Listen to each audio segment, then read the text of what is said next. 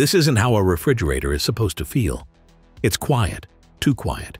No hum, no buzz, no vibrations. And yet everything inside is cold.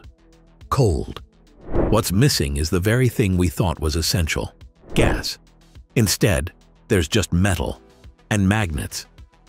Somewhere between the hum of old compressors and the promise of solid-state magic, researchers have unlocked something strange and powerful, a new kind of cooling, one that doesn't hiss or leak. It just works, silently, elegantly, and magnetically. Could magnets replace refrigerants? Could your next fridge be solid inside and out? Let's find out. Why cooling needs a rethink. The way we cool things hasn't changed much in over a century. Your fridge, your air conditioner, that industrial freezer down the street, they all rely on the same basic cycle. Compress a gas, move it around, let it absorb heat, and then release that heat somewhere else. It's clever, reliable, and deeply flawed. That's because the gases we've used, especially hydrofluorocarbons, don't just cool your food, they warm the planet. Leaks are common, repairs are costly, and when these gases escape into the atmosphere, they trap heat thousands of times more effectively than carbon dioxide. We've built a world that relies on cold, but the way we create it is heating things. And while efficiency tweaks have helped, they don't change the fundamentals. What if we could get rid of those gases entirely? What if cold didn't have to come from compression at all? The answer may lie in the solids, materials that don't boil or evaporate, but shift their inner energy when exposed to the right kind of force. One of those forces? Magnetism. Caloric cooling, a new frontier. Imagine cooling something down without using any gas at all. No pressure changes, no chemical leaks, just solid materials reacting to forces like stress, electricity, or magnetic fields. That's the core idea behind caloric cooling. It's not one technology, but a whole family of alternatives, each using a different trigger to shift how heat flows. In elastocalorics, you apply stress to a material, stretch it, or compress it. And that stress changes its internal structure, causing it to release or absorb heat. In electrocalorics, you use an electric field to do something similar. And in magnetocalorics, which we're diving into now, it's all about magnets. What unites these systems isn't the method, it's the result. When these materials are pushed, pulled, charged, or magnetized, they undergo a kind of internal phase transition. The atoms shift position. Energy moves, heat flows, and just like that, you get cooling. Unlike vapor compression systems, there's no need to circulate a gas. There's no compressor, no evaporator, no greenhouse gas emissions. Just solid-state devices doing what was once thought impossible, cooling by design, not by default. It sounds futuristic, but it's already being built and tested. And among all these approaches, magnetocalorics might be the one pulling ahead. How magnetocalorics work. At first glance, the idea seems odd. How could a magnet cool something down? We usually think of magnets as tools for sticking things to metal, not controlling temperature. But certain materials behave differently when placed inside a magnetic field. Their atomic structure shifts, and that shift changes how they handle heat. Take gadolinium, for example. It's a metal that, when exposed to a magnetic field, heats up. Remove the field and it cools down. This reversible temperature change is called the magnetocaloric effect. It's not magic, it's physics. When the magnetic field aligns the microscopic spins inside the material, it becomes more ordered and releases heat. Remove the field, the spins go back to a disordered state, and the material absorbs heat. This process can be harnessed to transfer heat, just like a traditional refrigerant cycle. But instead of compressing a gas, we're simply flipping the magnetic field on and off, or moving it in and out of position. The trick is to do this in a controlled cycle. A rotating array of magnets can pass over a bed of magnetocaloric material. As the field moves across, it triggers heating and cooling in a rhythm. Add a fluid, usually water, to carry that heat away, and now you've got a system that can keep things cold without ever using gas. It's quieter, cleaner, and potentially much more efficient. What's even more interesting is that this process doesn't need huge magnets or exotic setups. With smart design, it can be compact, repeatable, ready for scaling, and researchers are already putting these ideas into motion. Now first, like always, be sure to hit the like button down below. It helps us out tremendously with the reach of this video. Thank you. The Ames Lab Breakthrough. In the heart of Iowa, a team at Ames National Laboratory has been quietly building something remarkable, a working magnetocaloric heat pump. Led by researcher Julie Slaughter, their goal wasn't just to prove the concept. It was to match, and maybe even beat, the performance of conventional systems. Their design centers on an active magnetic regenerator, or AMR. Think of it as the core of the device.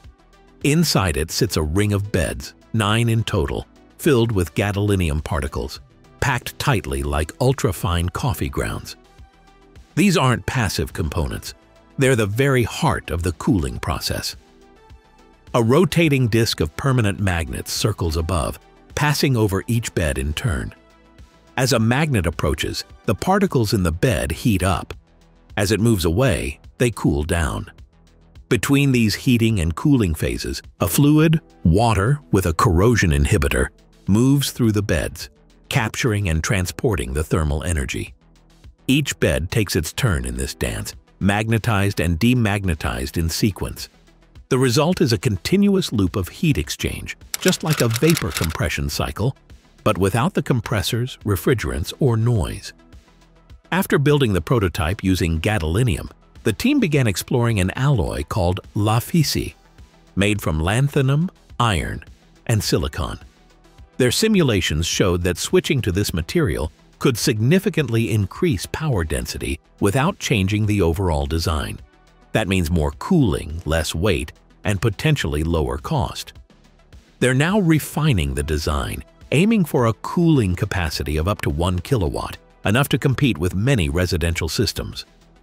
Performance testing is still underway, but the implications are already clear. Solid-state cooling isn't just real, it's catching up fast. It's from lab to market. While researchers in the US fine-tune their prototypes, companies in Europe are already turning magnetocaloric cooling into real-world products. One of the most visible players is Magnotherm, based in Germany. They've built commercial-grade coolers that use magnetocaloric systems instead of traditional compressors. Their Polaris unit is compact, quiet, and available for a price. At around $7,000, it's not for your kitchen just yet. But it works, and it's being used. A short drive away, another company, magnetocaloric, is following a similar path. Their prototypes were on display at Chillventa, a major European trade fair for cooling and refrigeration. But instead of just showing schematics or simulations, they offered drinks, literally. Visitors were served cold beverages pulled straight from a working magnetocaloric refrigerator. That kind of demonstration is hard to ignore.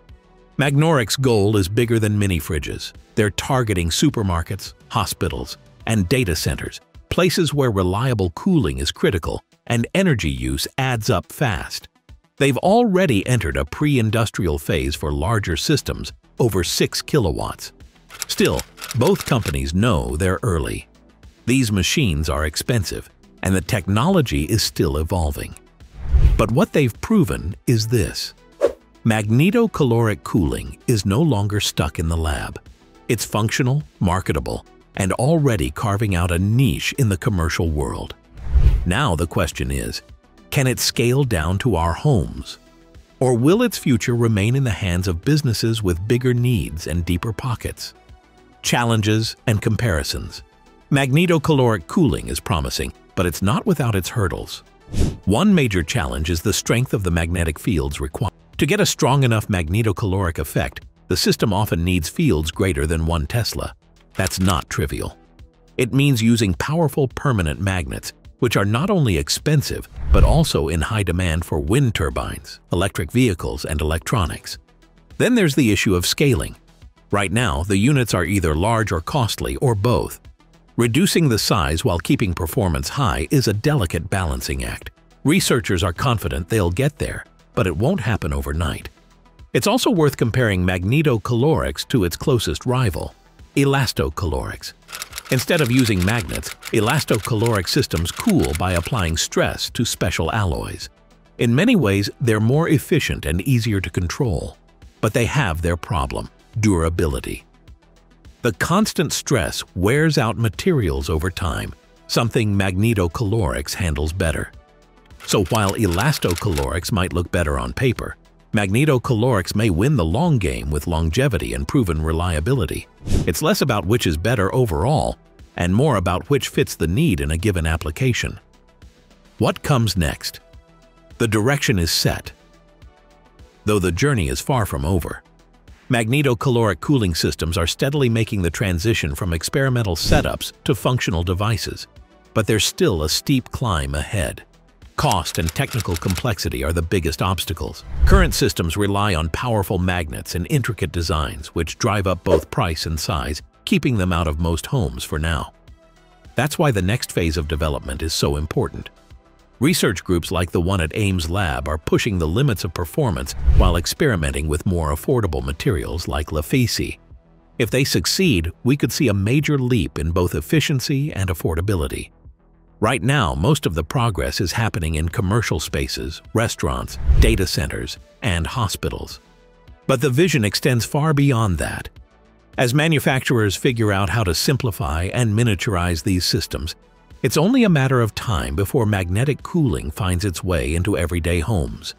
No gas, no compressor, no noise, just quiet, reliable, solid-state cooling. It's not just innovation. It's the beginning of a transformation.